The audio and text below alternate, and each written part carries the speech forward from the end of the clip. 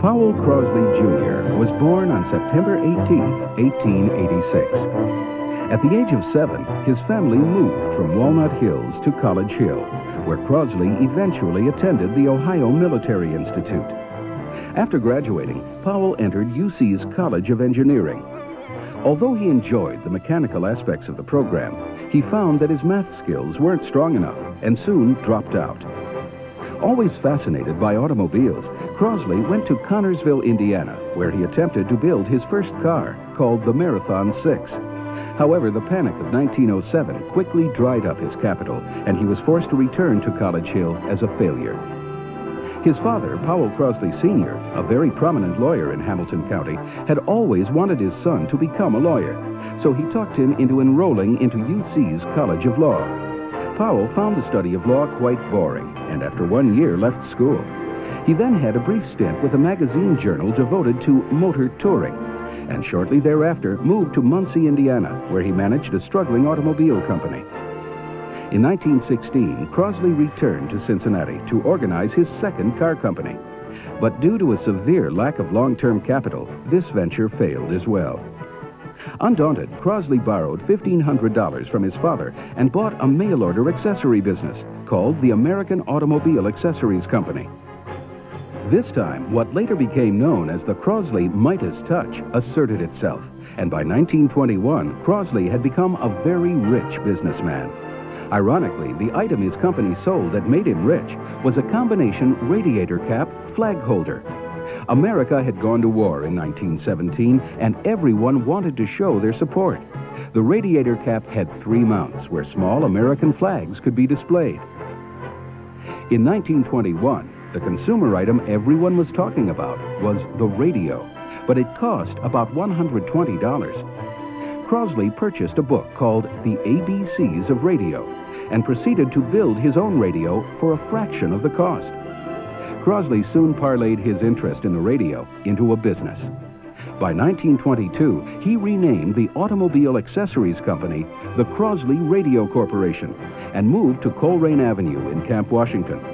His first radio, the Harco, sold for $15. By underselling his competitors, it wasn't long before he became known as the Henry Ford of radio.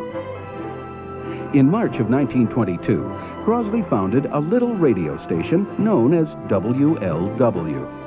By 1928, he had a license to transmit 50,000 watts, and WLW became known as the nation's station.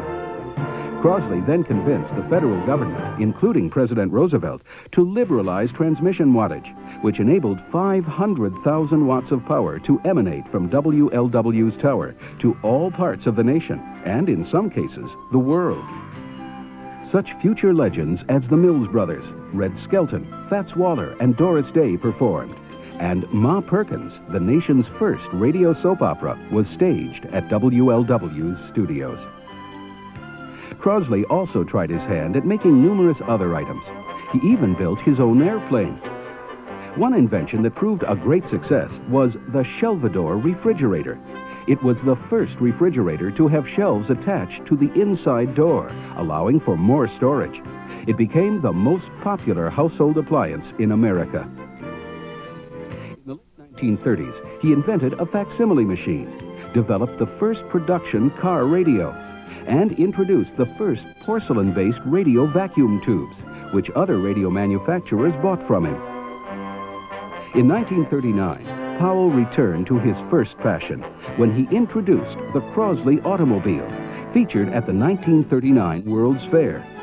It was the nation's first small car and got excellent gas mileage. However, he was ahead of the times, as most Americans were not ready for a small, economical model. The operation eventually lost money to the tune of over $1 million a year, and in 1952, Crosley decided to close the operation. Ironically, just 5 years later, the small car came into its own with the likes of the Rambler, the Falcon, and the Volkswagen. Another pursuit that many Cincinnatians always will appreciate was Crosley's 1934 purchase of the Cincinnati Reds. After he obtained controlling interest in the Reds, he was responsible for building a strong club, engineering night baseball in 1935, and hiring the famous game announcer, Red Barber. Over the years, Crosley served as a member of the board of directors for the Fifth Third Union Trust Company, the Northside Bank and Trust Company, and the Bank of Commerce and Trust, as well as Trans World Airlines. He was also a member of numerous organizations. One of Crosley's most important legacies is the Crosley Foundation, which he established in 1946. Over the years, the foundation has awarded millions of dollars to cultural, social, and educational institutions, including the Zoo, the Symphony, Children's Hospital, the Art Museum, the University of Cincinnati, and provided millions for the construction of WCET studios and the Crosley Communications Center.